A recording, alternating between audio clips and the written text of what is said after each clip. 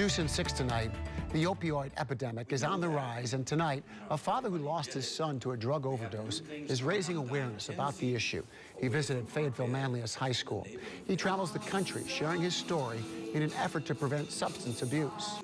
My goal is to inspire young people before they get started, even if they're experimenting, to learn more, that they have to be more careful, but we'd like to prevent them from getting started, in the first place.